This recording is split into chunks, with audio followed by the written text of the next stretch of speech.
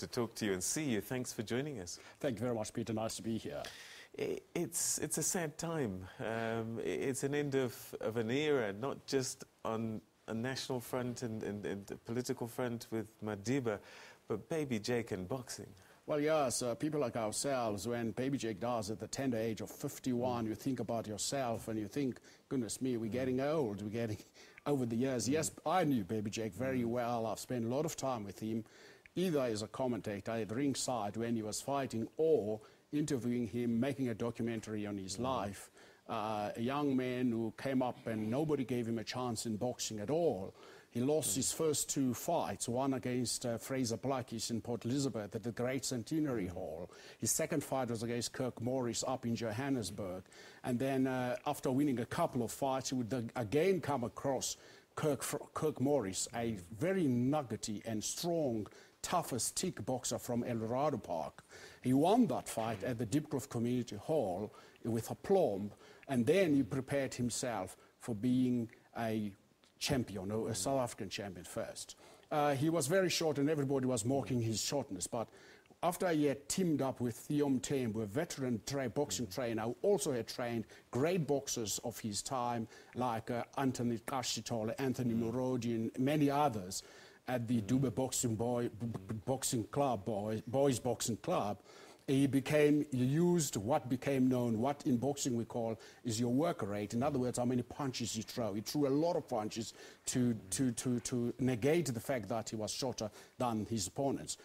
The other thing about his opponents, they looked down on him because he was short. They said, I can't be beaten by this short man. He was the shortest boxer at 1.47 meters, and he threw a lot of punches. But he would then go down to East London because the champion at the time was one Dumele Mateza, was trained by famous and legendary trainer Mzima Simuguni. Went down there, was the South African champion, went down there, knocked out Dumele Mateza in the 11th round and came back and fought a few other fights. I remember covering a fight of him at Uncle Tom's Hall with Antonio Badilla. And after that, Dumele Mateza came to Johannesburg to challenge for the title again. It was an epic fight at the Orlando Stadium. I think, if I'm not mistaken, that was the last boxing tournament to be held at Orlando Stadium. But when did it become clear that this young man could become a world champion? At what point did we see the transition from a national guy doing stuff in South Africa that he could take on the world? Well, at the time, after he lost his title to Dumele Mateza, he took a little bit of a dip because the title went from Dumele Mateza to Vuyani Nene, and he fought Vuyani Nene 4 times, and in all those times he lost, but he never gave up. And he came back again, and then his first fight was when he went to fight in Ireland for the IBF title. And then when many people set up and said, this man is likely going to become one of the greatest boxers we've ever seen. But his biggest fight was a fight against Mikhail Kabajal. Mikhail Kabajal won the gold medal at the 1988 Olympic Games in Seoul, and he was unbeaten. He was the strongest stick boxer himself of Mexican origin. But Baby Jake Matlala actually taught the world a thing or two that night and beat Kabajal when everybody thought he would not beat Kabajal. You talk about never giving up. Do you think that that was probably one of his hallmarks and one of his most valuable attributes, that he just kept on going, never gave up, and came back often after losing? Yeah, exactly. That was the Baby Jake Matlala I knew. You must remember also at the same time when he began to build up his career in boxing, he was studying for a BCom degree at the same time, which is, I think, a lot of boxers do not realize, is that boxing is a short career. You can be beaten up in the 1 minute of the round, and that could be the end of you, could be a garbage. But this man was preparing himself for life after boxing and went on to become a businessman, as we spoke early before we started this discussion, went on to become the businessman, a big man really at the end of the day, besides his stature as being short. I mean, stature in shortness. And he did have a special connection with Madiba, didn't he?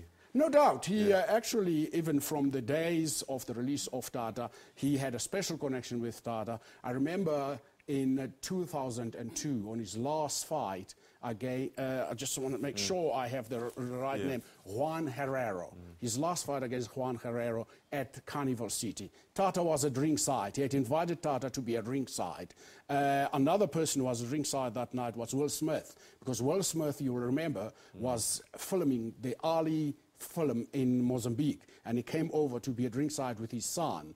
And Baby Jake was fighting his last fight for the WBU championship title.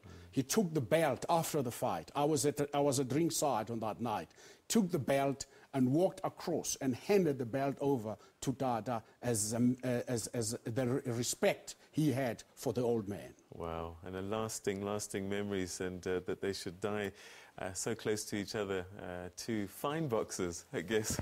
Well, yes, that's the irony of the thing, that both of the Tata was a boxer in his time, and Baby Jake was a huge boxer of his time, despite the fact that he was short in stature. And it's really an irony that they should die at the same time. We've run out of time, but perhaps how should we remember Baby Jake? I think boxing should really, to pay tribute to Baby Jake, boxing should correct the things that are wrong with boxing in honor of Baby Jake.